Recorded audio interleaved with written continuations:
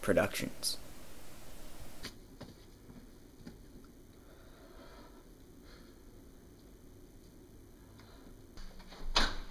Jimmy, Dr. Schultz would like to see you now. Okay, thank you very much. The rest of you, the doctor will see you eventually. You can take a seat right there. Thanks.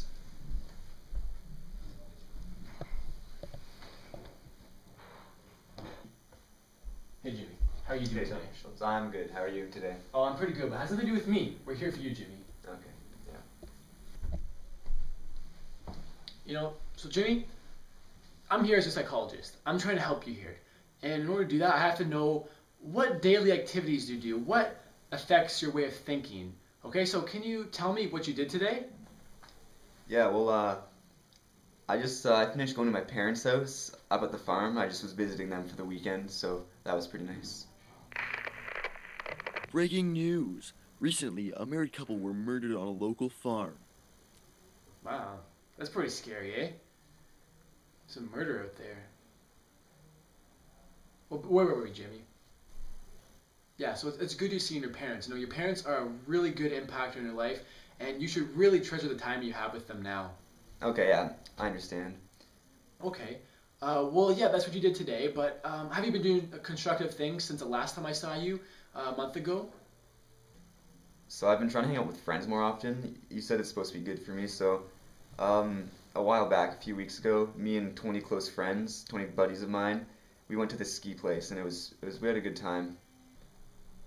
Jimmy, that's really good. You know, I remember the last time you came in, you were really being an introvert, you know, but at least now it's good. You'll be hanging with your friends again, and you know, you should really treasure the time you have with these friends.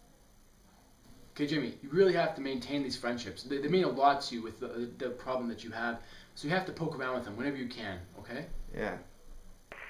Oh, radio again. Breaking news! Just uncovered from the melted snow at a local ski resort, 20 teenagers were found dead with their ski poles impaled right into them. That's unfortunate. Wow, that's quite a way to die, and what a massacre, eh? Well, Jimmy, you know, has anything really big happened to you since the last time I saw you? Well, yeah, a few days ago, this girl came to my house, and that's when I lost it. I just couldn't keep control anymore. That must have really affected your problem. Jimmy, you know, you're telling me you're seeing your friend, you're trying to see your friends more, you see your family, but what are you doing now, right now, that will help you? Like, what did you do right before you came to see me? So, just before I got here, I had a few unwanted things I wanted to take care of, and so I went by 32 Green Street and I dropped them off there. Oh, excuse me, I just need to take care of something for a second.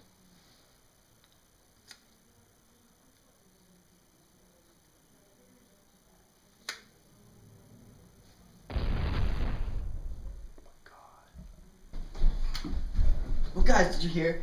There's just an explosion on 32 Green Street. They're thinking that maybe someone planned this out.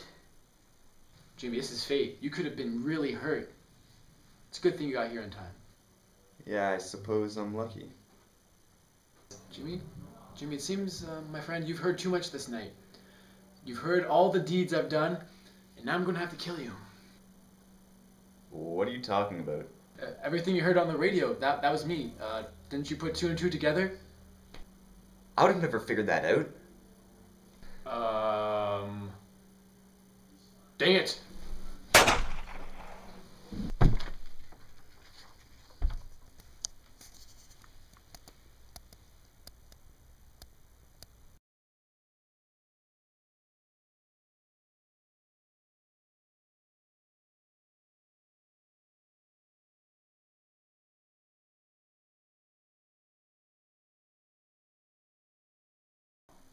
That must have really affected your problem. Oh, I'm so sorry, Jimmy, but besides that one experience, have you been in control of your problem? Have you been able to resist the urges that come from such experiences? The experiences that overtake your body, your mind, your soul, and make you do things you would not want to do. Are you okay, Jimmy? Well, there's that one time with those few guys. And